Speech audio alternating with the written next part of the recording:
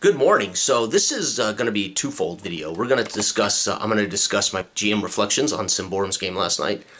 At some point, my dog may bark in the backyard. It's his MO in the morning before my wife and he go on a hike. He'll run around the yard raising hell. So if you hear him, bear with it for a few minutes until he's in the car and gone.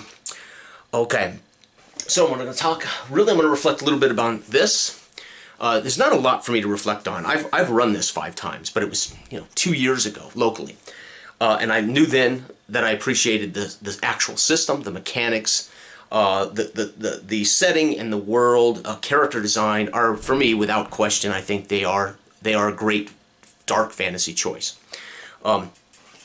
So there's really not much for me to add to my conversation about Symbaroum in that sense. I already know those things. Those things are true. I wasn't going to learn last night that I didn't like the world, and I didn't like the setting, and I didn't like the characters they created, and I didn't like the roll-under mechanic. Those things weren't going to happen, right? I already have played this 5 times. I ran it 5 times, and I understand those things. I was rusty, of course, because I haven't run it in 2 years. But the goal was an icebreaker. I purposely wrote a thing so they would encounter the rules. I wanted to make sure we set their characters in the world, that we involved their characters directly with why they were in Blackmoor getting ready to do the thing they were going to do. And then I wanted to use expedition rules, excavation rules, which are part of another set of rules for the Symbaroum library or canon. And I wanted them to experience the combat, etc., etc. So it was not how I traditionally run a game. I'll prepare things. I'll sometimes have a scene-by-scene thing ready to go, but very often I run things with a lot more agency, right? Giving the players a lot more choice, depending on whether our characters are already set in the world in a way in which we can create natural conflict. Okay, so the second part of this session, ultimately, the second part of this video, I will talk about predestination gaming versus free will gaming, because that's ultimately the difference between player agency and railroading, right? Those are the facts, right? You either believe in the predestination of the session and what the players will see and have and experience and a goal and a thing, or we don't know where it's going to go, right? And that's where open world sandbox hex crawling generally occurs, right? We don't know what's in the hex. The GM's going to roll the dice, and we're going to define a forest, and we're going to define that they run into an old ruin, and that ruin happens to be on page 462, and it's defined, and then they're going to decide to go into the ruin, and then we're going to follow the ruin that's predefined on page 462. Or we're going to roll random tables that just constantly tell us what's in this room. That's random play. And it's literally emergent, right? As the GM doesn't know, and so when I talk about Night Narrator, I know there are people that are screaming, "Dude, I do that with constant random tables in my solo gaming." That's right. That's right. Okay. So it's free will, player free will, character motivations. A character exists, and because of that, there should be some relationships that are natural conflicts in the world. So Symbaroum last night, I prepared. I think it's 6 scenes. 12 total. Well, let me grab it. I think I still have it up here. I didn't put it away. Normally this is all... So any hand notes I have, I will transcribe into GM notes for the next sessions if I continue to run games. But then this ultimately is dated, folded up, and it'll be put in a file, right? It'll be stapled, folded, dated with all the players, and then I have forever records of that session, right? And then I have a box in the storage just loaded with these things. But so I had written it. It's literally written a written module that I've made available to them. They can use it themselves. They can read through it and kind of see where I diverted or where things diverted from the module, right? But then I wrote prompt cards because I wanted to just prompt myself that, okay, we're starting the game with an interlude, welcome to Blackmoor. So this was in front of me. I knew that, okay, right. I just didn't want to lose track of my module. So in a way, I have an outline of my module right here. So I could just flip. Once we introduced them through an interlude to Blackmoor, I throw that card out like a speech. Then the next one is, all right, meeting Rigel. There's going to be a scene where they meet Rigel.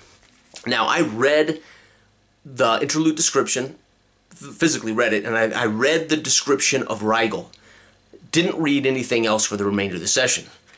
all I needed to do was make sure I got the challenge and the difficulties right that were written in the module, right? If they encountered the snake, what is the snake's challenges, etc., and what page number the snake was on, because I'm not going to write stat blocks in my module. I'm just going to go to the book and use the snake from the book. So, you know, that just reminded me, hey, now we're going to go into a scene where they meet, where I go, this is where they're going to maybe persuade him or negotiate with him, or who knows what might come out of that. But it's a scene, meaning there will be conflict. There will be dice checks, potentially. Not always, but could be. Right? And once we finished that, I threw that out and I said, okay, now we've got to get to Davokar. Well, I described that in a short interlude that she basically marches them out of Blackmoor across the plains, the Firebreak plains to the edge of Davokar, right? And then I have a scene. Davokar beckons. They had to make, as they stepped into Davokar, and I described the forest, and I described what they were hearing and feeling and the oppression as Davokar whispers and beckons to them. They had to make a corruption check. They had to make a resolution check for temporary corruption, as it was their first experience with the dark forces of the Davokar. Even though that's just the edge of the bright Davokar, they need to know there's a potential danger. They all made their made it easy. It was like a +2 to their, so they all made it. Nobody suffered temporary corruption. And then, of course, they needed to make their expedition rolls, and they failed miserably. I ended up using from the starter set the what's called the mishaps table. I had them roll the die, and it was a field of thorns, which basically forces them to lose a day circumventing the field of thorns, or they can choose to go through it, risking damage. They chose to lose a day on their travels and camp at the far end of that, and then start again the next day. So they lost a complete day in being ultimately lost in their bushcraft check, right? Then they rolled again the next day to get on the right track. They exceeded. They succeeded in that, and because we're still using expedition, I have expedition results that I wrote for the module. They then roll a d20 at advantage if they've succeeded, and that will put them there'll be a random event that occurs in front of them, right? They can either make it to the main scene of the adventure, or they would be interrupted by these random events. A camp, a ruin, Queen's Rangers. So they ended up running into a small ruin. They decided not to excavate. They went back on the road. They then encountered the Queen's Rangers, who went through their baggage, checked their papers, and gave them some information about early summer. That was I was foreshadowing that there were going to be early summer elves at the particular final destination. It was a foreshadowing of things that might come. Smart players aren't stupid. They know that's kind of a hint as to what's in this area, right? And then they make another expedition roll, and they actually at that point I decided I didn't decide. They had already traveled half the day. Dell then did his fortune telling, and the ritual was cut in half, and he asked the question: is the Iron Pact at the final destination? Yes, they are.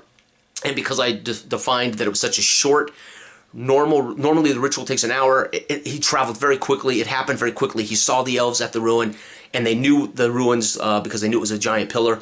And, of course, by describing that, I was shortening how much further they had to go to get there, so there was no more expedition rolls. We just then narrated how they finally, after 4 hours, get to their final destination.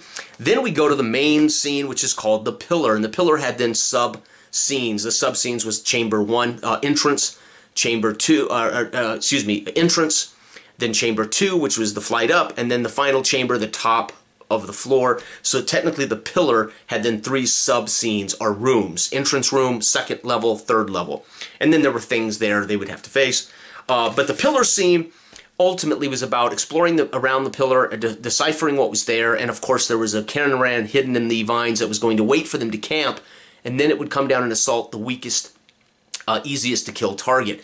Well, they ultimately spooked it, right? They ultimately climbed into the vines and it attacked the barbarian. We had the Canaran fight.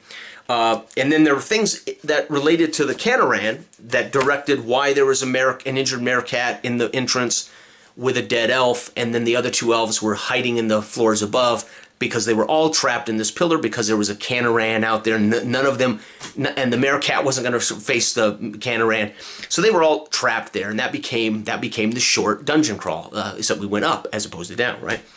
And then we had the ruined entrance. That was the sub. They got in there after the fight with the snake. Then we had the middle chamber. That's when they went up and were ambushed by the elves. They negotiated for the elves to surrender, and then they ultimately coup de grace the elves. the Iron Pact, who are their enemies. They discover at the top chamber that they had been camping there, that they had all the loot from all of the expedition explorers they had murdered over the last however many weeks or months. They discovered that they killed 24 treasure hunters over the last few months, and that ultimately they discovered the artifact, and then they headed back. Return to Rigol was the final interlude. We go back, and Rigol pays them with the value of their artifacts, and they negotiate a higher pay based on Dell's ability to ultimately win any social challenge with the Goblin at difficult or higher level. So he ultimately demands that he pay him more, and of course Rigol complies. They get more money, and then they agree to sign a 1-year contract to be sponsored by Rigol. He pays all expenses, but he gets 35% of everything they find, and that's it. Game over, session over. So that was my adventure, and that concludes what I had prepared. And then I just used this to remind me of where we were at, or what was upcoming, to prompt my memory as to what I had prepared in the module. And then I could pull the module up on the PDF computer during the game. You'll see me reflecting on my glass. You'll see me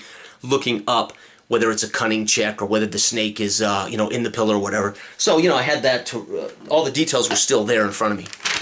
But I call that traditional gaming. That is traditional adventure night. That's Pathfinder. That's D&D. That is 99.9% of what most gamers do. Right? They sit down with their party and they're trying to work their way through the campaign of Castle, Ravenloft, right? And along the way, there's going to be these campaign events that are ultimately adventures or modules that will slowly work them toward the castle itself and to facing the big boss by the end of the campaign, whatever the case may be. There can be a lot of player agency in whether they choose to go right or left, etc., etc., etc. But the gist of it is most sessions have a beginning, a middle, and an end. They have a predestination. The GM, in a way, has either put them on a path in which they're going to go through this thing, right, or they at least know certain truths, right? And so there's nothing wrong with that, right? I've been doing that most of my life. What's changed for me in the last couple of years, especially the last 4 years, having experienced more games as a player, and slowly saying, some things I like, some things I don't like as a player, experiencing lots of different game systems that have liberated me or have reminded me of what I don't like about overly complicated, crunchy games. And then finally, the last 3 years or 2 years developing this idea of true naive narrator and player agency, will, right? Free will versus predestination. So I'm now going to give an example of what I mean by that. And it may sound like I'm saying that one kind of gaming is better than the other. It's not. It's just the nature of what ultimately Dell and I's style, which is aided by our system and our game, Dark Age of Man. But this can be achieved, in my opinion, with any game system, crunchy, simple, whatever, right? It's about recognizing that the player free agency, the will of the player is choices. They have choices, and their choices ultimately will have consequences, and they will lead to results, and that will lead to the next choice, and the next consequences, and the next results. Therefore, the next choice. Therefore, it is not a pre-designed, pre-end understanding of where we're going to go. That is what we're doing in Dark Age of Man. Now, why does our system, when we talk about system matters, why does Dark Age of Man make this easier to achieve as a GM? Because we ask the presenter to know only so much and present much of what the GM knows, the players know. So when I give them the setup, they know what I know. When I give them the inciting incident, they know what I know. There are really three secrets in Dark Age of Man session, right? There is the major dilemma, which they must discover or will learn just through the nature of the world. The minor dilemma that can really affect the major dilemma, those things they are not told to start the session, right? Those are the two things that I'm in a way aware of. I'm omniscient about, but that's it. And then the random seed generator, which I only know it's a vague reference, and I don't even know what's going to come up. And I'm not forced to roll more than a few. I could roll a lot of them, I could roll one of them, but I don't have any clue what's going to stir the pot, right? Now, why does this work? Because we have characters that are aware of the world around them and the ultimate circumstances. They are then free to pursue their goals and their motivations. What happens when they do that? Well, they create conflict. If they avoid conflict, that creates conflict. If they embrace conflict, we have conflict. The results of those actions will further develop emergent narrative, emergent story, not pre-designed, not predisposed, not predestined. Next, I roll a random seed that may or may not be triaged as more important than their current dilemma. Right now they're dealing with a pagan Christian result, but let's say I roll Dragon attacks Dredgewater, 18.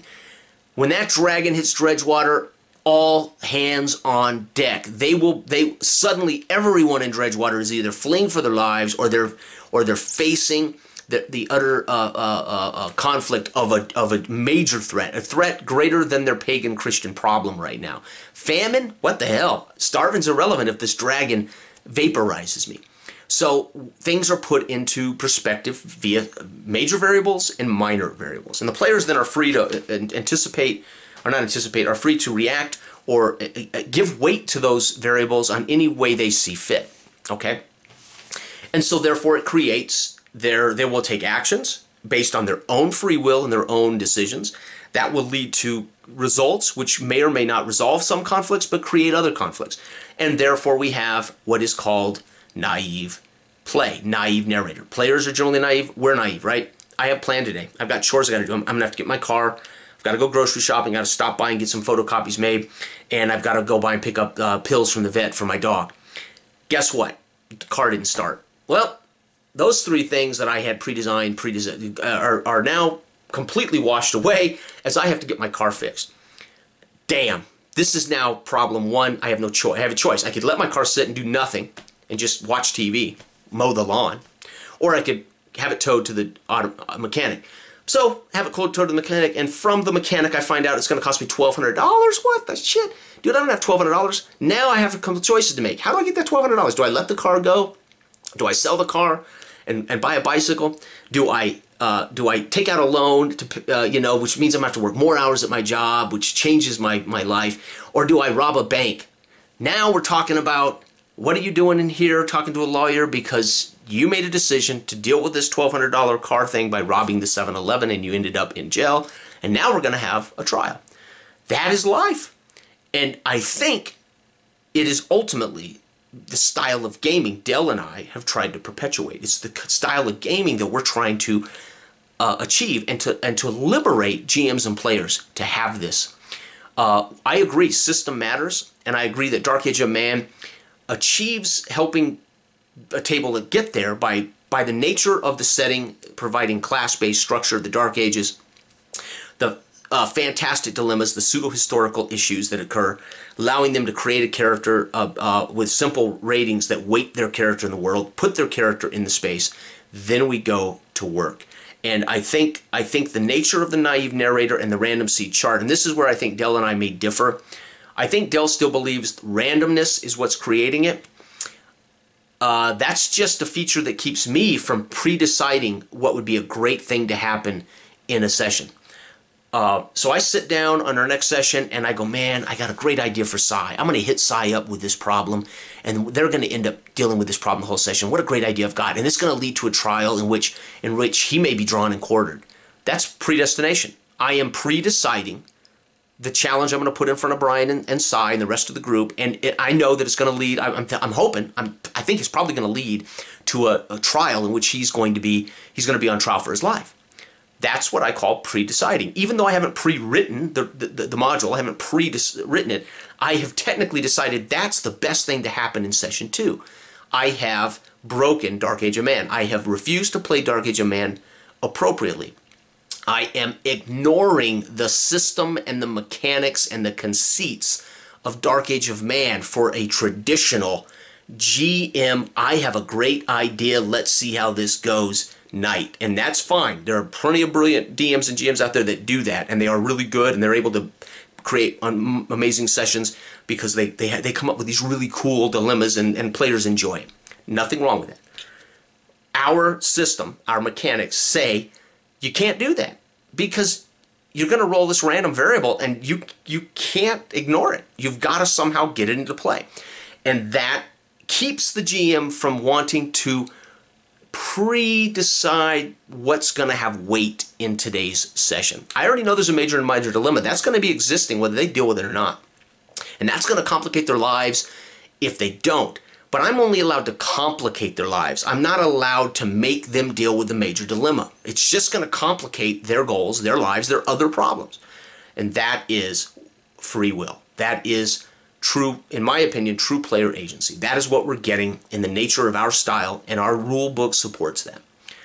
Do I believe you can do this with any game regardless of that? Yep, I think I've already answered that. I do. I believe we can do this with Symbaroum. I believe we can do this with D&D. It's a matter of how we present, how we take the players and the value of the characters and we place them in the world fiction they all already understand and know, and then they're faced with legitimate conflicts and tough choices. Risk, reward. Man, if I go A, I can't do B, and if I do A, it's going to lead to these things maybe, but then that's going to lead to A and B, and that's going to lead to A and B, and we're gonna have. And meanwhile, because you ignored B, B comes back at some point to complicate your life or to complicate the world. I didn't tell the king to prepare for a Viking army. Somehow I didn't get that information to the king. I got sidetracked. I failed to give him that information, and now they're not prepared when the Viking army invades. The player is not responsible. The player lives with that on his conscience. Dang, I might have been able to help the king with this Viking siege if I had just told him the Vikings were 5 miles down the road preparing for a siege.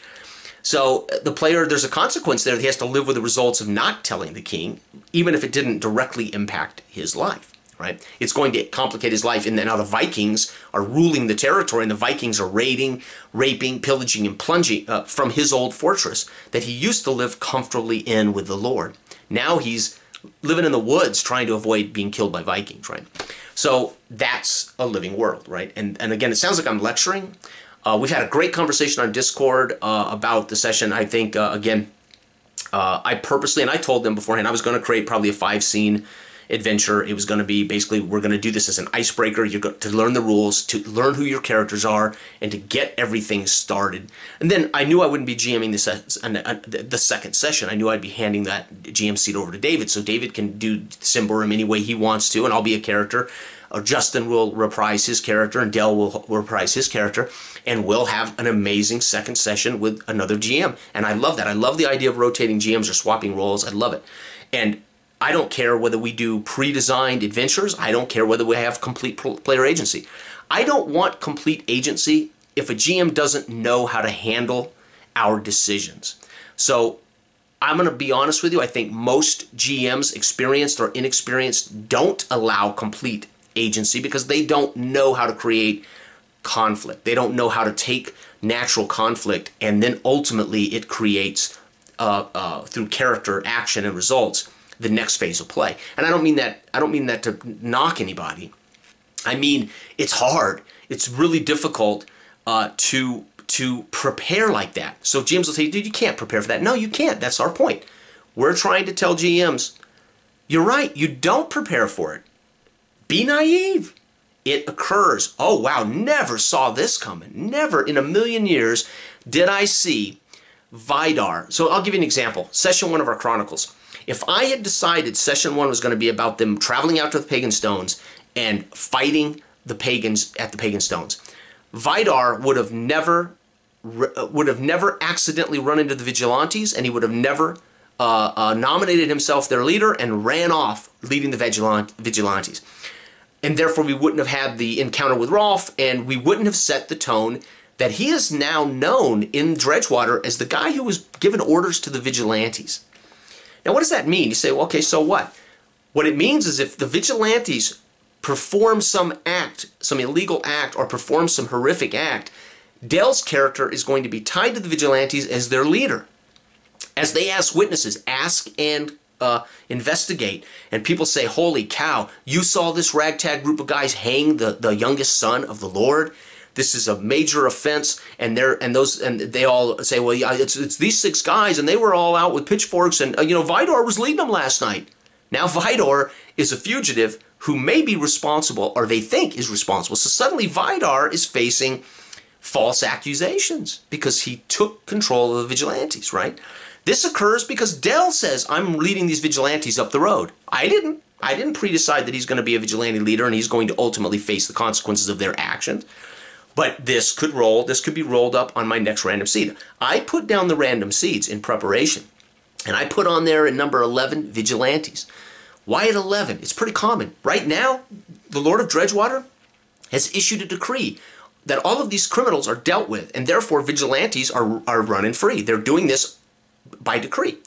So it's popular. This can happen every single day, and every moment of every day, and every moment of every night, the vigilantes perform some act of what they think is justice in the name of the Lord. Washburn Lord, right? What are the odds? Vigilantes, right? I roll vigilantes, and then let's say on the next roll, I roll 18, and it is Connor hung, right? The youngest son of the Lord Washburn is found hanged. I can combine vigilante with Connor and say, uh-oh. Now there's rumors about that the vigilantes may have hung Connor, right? We still have to prove it. We still have to prove, number one, that's what happened, and then we have to prove Vidar would ultimately have to prove he was part of it or not part of it. We don't know, and that is the thing. And is it complicated to do? I say no, because you don't have to know where all of these infinite things can go. That's the point. So if I say to somebody, give player agency, they go, dude, you can't, because I can't come up with infinite things they could possibly do. You don't have to. You do not have to. You have to understand the setting. You have to understand their place in the world. You have to understand what's going on around them.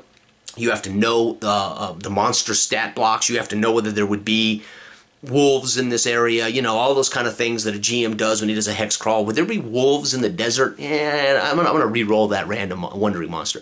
You know, one of the complaints of Wandering Monsters is, what the hell is that creature doing in this dungeon? Doesn't matter. You're in a dungeon crawl. Roll with it, baby, right? Mystery Science Theater. Sit back, relax, don't ask any questions. But there were a lot of guys like me who never used Wandering Monsters because I felt they were completely, ultimately out of context. And eventually I started saying, wait a second, I can make Wandering Monster charts that are within the context of where they're at. And then I began to make my own Wandering Monster tables. But originally I was like, I'm not going to have this random monster show up that is no context at all, right? And again, a lot of people love to play that way, and there's nothing wrong with that. That's gaming. It's all gaming. All of this is gaming. It's the nature of what we're trying to create or trying to experience at the table, right? So anyway, in my remarks this morning, I said, listen, I think Symbaroum is greater than a hex crawl. I think Symbaroum deserves, I think Symbaroum to me is the core rulebook, and it deserves to be treated on a more a deliberate level of play. That doesn't mean it has to be a module predestined, but I think it deserves more character focus, therefore less random hex crawl, expedition, and excavation adventures. I was least impressed last night when I made the expedition rolls and we made the random expedition chart rolls. It just changed the nature of what I felt Symbaroum was. When I ran Symbaroum in the past, I ran Symbaroum with ideas and goals, right? They were going to be these characters starting in a place, and they were going to learn of a thing, and then they would pursue that thing, and they would rectify that thing, and then the next session I would have their characters would be in a space, an interlude, and then they would learn of something else, and they were working from, I can't remember the town, Regina, whatever, right in the past. They were trying to get to Thistlehold. So their 5 sessions were all about their chronicle of adventures to get from the Titan Mountain, that little town there right outside the Titan Mountains as you get into the north. They were having to traverse from there all the way up, and I think in one session they were working for a lord on a little manor in the plains, and they were repairing palisade fences, and they were doing these kind of mundane jobs to get thalers so they could then pack up and travel to the next spot. And we had, in a way, a goal. They were going to go from here to Thistlehold. Then we would decide if we were going to keep playing, and they would adventure traditional treasure hunting outside of Thistlehold. But none of it was hex crawling, so to speak, right? They were traveling along the road or the rivers, and then they might, like Kung Fu, come into a little village and do some stuff to make some thalers in that little village, and then they would travel up the road and discover a camp of Ambrians that were dealing with an undead problem. They would stay there for a while, they'd deal with that undead problem, they would come back and they would get thalers, they'd get enough money to get their boat ready, and they'd go up the river a little further. So they were doing Kung Fu, going from town to town to town to town, dealing with a thing to get to Thistlehold, and we got 5 sessions done. We weren't quite at Thistlehold when we ended those sessions. But that was the gist of it. There was a thing to do in this town, at this stop, at this camp, as opposed to random directions, random adventures. So that was my first experience with Symbaroum, and I loved it, and I loved the game. And we were in this dark place. They weren't even yet at the Davokar, right? This was just these young teenage boys trying to get from there to Thistlehold, right? So, and they were going to become treasure hunters. Their goal was to get there and you know, go out there, you know, from zero to hero, so to speak. Okay.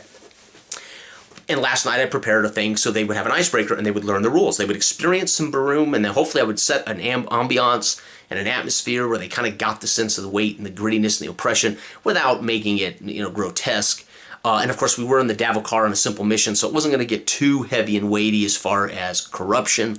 They weren't going to face any truly sick or corrupt creatures at that point yet.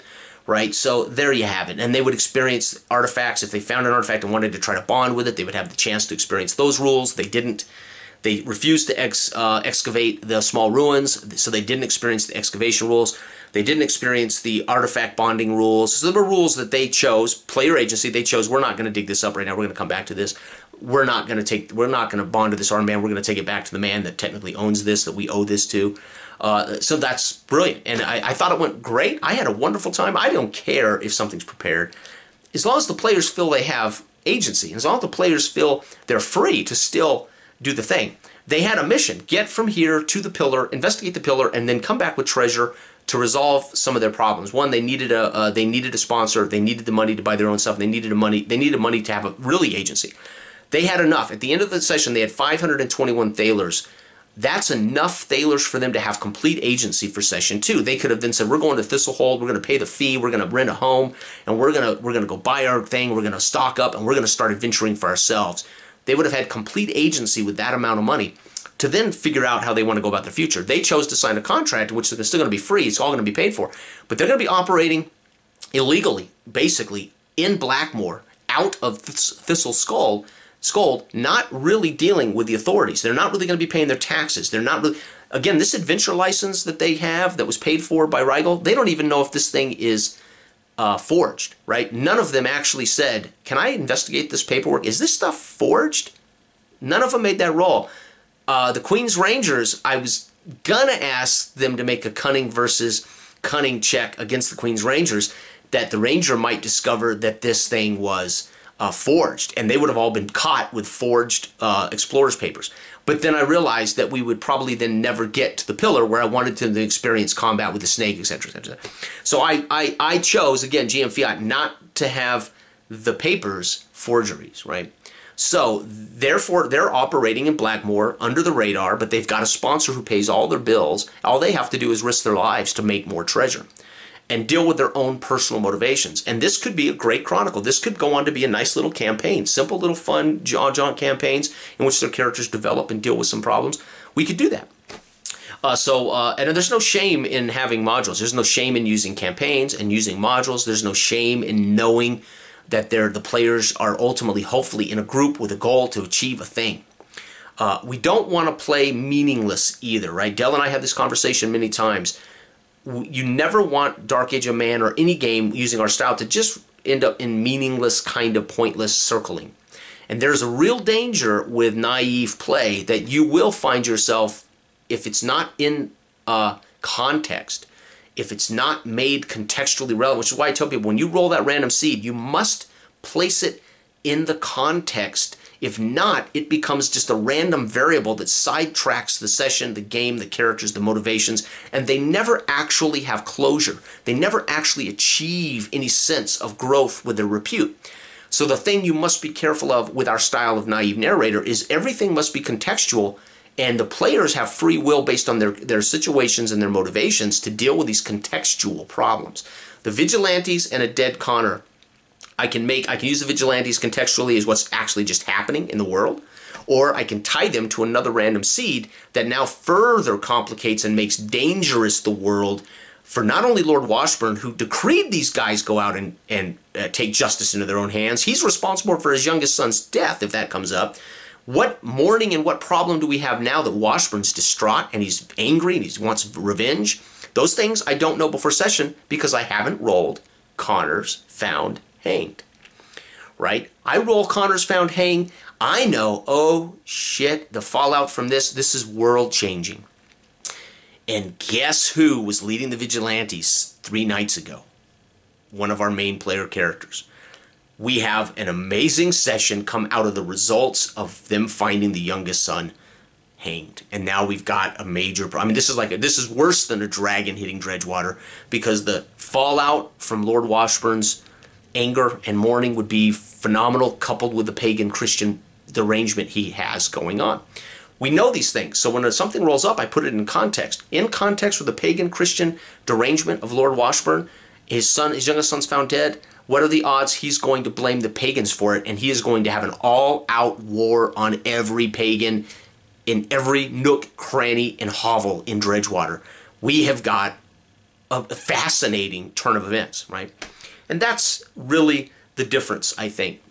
But you have to be careful that it doesn't become kind of meaningless, random, point-to-point gaming where there's really no closure. The players never succeeded at anything. They might get repute for doing some action, but they're not really achieving any stature in the world. Our first session was brilliant. We've seen Psy, actually, the weight of Psy in the world and what he's created in his navigating this very precarious place of his right versus what the Lord might think is right. Lord Washburn, I don't mean the Lord God, but Lord Washburn. And then, of course, we've got Vidar, who's kind of coming out of mourning. Vidar's first session was kind of like hopeless flailing, trying to find some reason for it all. And he's, in a way, found that in the authoritarian actions, in a way, of Psy, taking matters into his own hands, helping the poor, the innocent. You know, Vidar's character, in a way, defines himself as, hey, I trusted in God. This passive kind of God will take care of it. Well, like most Christians, I think, in truth, discover you have to help yourself, right? There is no sit around and wait and God's going to provide it, right? I don't believe in that, right? And I'm thinking that Vidar, in a way, was convinced of that by Falcone, and now he's finding out, wait a minute, maybe action is the way to salvation. Psy, his actions are actually commendable, and there may be some salvation found in acting, right? Vidar has only taken control of a rabble of vigilantes. He hasn't yet figured out, what can I do with this vigilante group that's really commendable, right?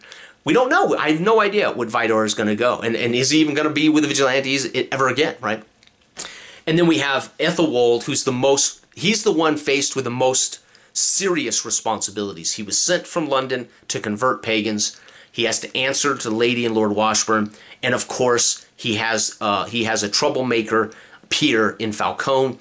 Ethelwald right now is he's the one that quite literally has a job to perform, and he has responsibilities that have made far more troublesome because he performed a miracle, which means he's going to be inundated with people thinking he's a miracle worker. So Sam's character is fascinating to see how Sam deals and still pursues his motivations and goals, but has to deal with this kind of weight that he's now a freaking prophet to many of these people, right? And I think it's fascinating because the weight of him, even in the eyes of Lady Esmeralda now, what is it? Does Lady Esmeralda believe he performed a miracle? We don't know. Hasn't talked to her yet. Does Lord Washburn believe in the stories that he performed a miracle? If they don't, they shrug and say, as long as the people are okay with it, what do we care? But if he does, what does Washburn and Lady Esmeralda think of Ethelwald if they believe that he performed a miracle of God, right? Ethelwald suddenly becomes what? A very important person in Dredgewater, right? So these are the amazing things that came out of one 2-hour session. This session literally went 2 hours and I think 14 minutes, and we talked for another 30 minutes or so. In 2 hours, I cannot believe everything that we learned about the characters, the world, the conflicts, the situations. It's remarkable. Last night we learned a little bit about the characters. We learned clearly that Vicomir is connected to his wolf. We learned who Malleus is, and we're beginning to see, what these characters are. We're learning who Shig is and what Shig's about. And Shig appears to be one way, but then when dealing with his goblin sponsor, could turn on this kind of serious authority. What is that really? What does that tell us about Shig, right? That what we perceive as, in a way, raw and uncultured and unsophisticated, we find out, though, somewhere in Shig there's a level of IQ, there's a level of genius, and a level of social understanding that none of us saw coming when he said, I want more thalers, you son of a, and he got him, right? And so I think that tells us something about Shig. I don't know where Dell will take Shig, but those are fascinating observations, right? And we haven't even begun with the Symbaroum characters to know. But they have money now, they have a contract now, and we're beginning to find out some of their background and their personal legend, which is going to ultimately then create opportunity for conflict, right? If we were playing a campaign. Now, again, we're going to rotate GMs. We'll see where this goes. But I personally, like I said before, I could play this as a player or as a GM, basically, and for swear or for whatever the term is, and be content to play Symbaroum in multiple ways, whether it's pre-written or whether it's hex crawling. I don't think Symbaroum, and I know there will be people who tell me, dude, when I got those rules for the hex crawling and Symbaroum expeditions and excavations, dude, we do these amazing hex crawls, and that's all we do is we treasure hunt. I'm happy for you. I think Symbaroum could be, it's weightier than that. I think you can have more serious character-driven things in Symbaroum than just old school hex crawling. So, not to say you won't have great fun doing that, again. So, I'm not telling you what's fun and what isn't fun. I'm not telling you what's good or what's bad, what's better, what's worse. I'm just defining. And I'm trying to make clear that what makes Dark Age of Man different is not randomness. Right? But it's certainly not predestined play. So, thank you very much. Everybody have a fantastic Sunday. And I don't know when we're playing next. I don't know if I'm playing Tuesday night in Joth. I don't know if we're running something else. I don't know when I'll next run at Symbaroum. I don't know. Well, I know that I'll be running in early September Symbaroum for my local group, so I'll recap that once that session's in the books. And Dark Age of Man, I think we're going to try to do once a month. So sometime in September, we're going to queue up the second Chronicle for Brian, Sam, and Dell, and we'll continue Dark Age of Man. Outside of that, I won't have a whole lot to say on the channel until there's more gaming going on. Thank you, and I want to thank David, Justin, and Dell for a great session last night. I enjoyed the hell out of it. It felt a little cumbersome for me at first because I was reading directly from a module that I wrote, but I hate reading when I play. I like everything to be spontaneous, and I like everything to be described kind of how I'm feeling at the moment. But I wanted to make sure I didn't forget certain key details of Rigel, the goblin, this goblin sponsor. And I wanted them to get the sense of the tent city of Blackmoor and what they were kind of dealing with in the introduction. Outside of that, then it got kind of back to normal gaming with some meta conversation, etc., etc. And I had a great time. Combat was a tiny bit.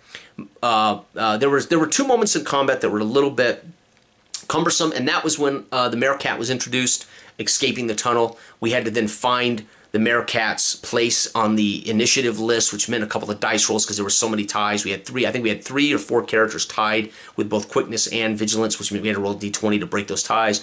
That kind of gummed up the thing. And the irony is, it was just escaping. I could have made GM Fiat there and said, this thing just races out of the tunnel and off into the woods. It's not getting into combat. But then there's a couple of things there. One, it takes the mystery out of what's happening and what's coming.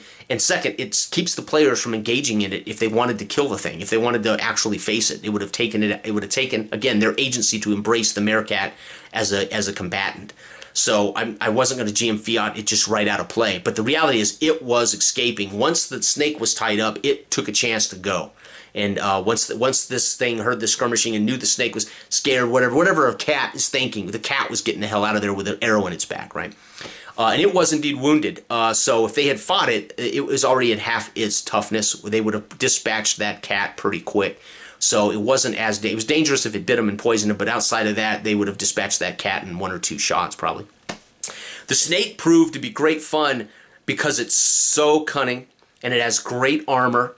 But it's actually fairly incompetent in its attacks. So it was kind of fun how the snake would try to entangle something, and because but it's so dangerous. Once it entangles you, it is very difficult to escape, and it makes the snake such a great. Again, we talk about system matters.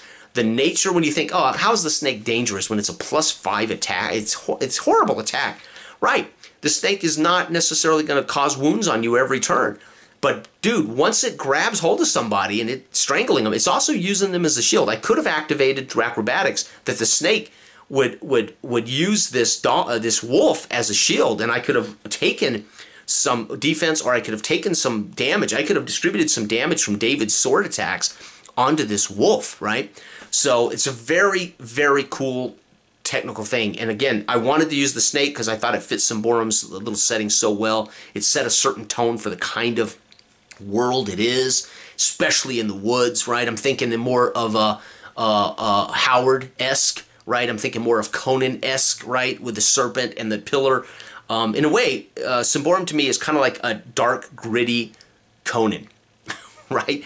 I just love Symbaroum's setting, and I love its classes. Not classes, its races. And again, you can pretty much sculpt a character any way you want to, which is also a joy. But they're not overpowered, and they're never going to bloat up, right? There's not enough experience or time for them to actually get way too fat, way too bloated. There's so much to love about Symbaroum. So much to love about Symbaroum.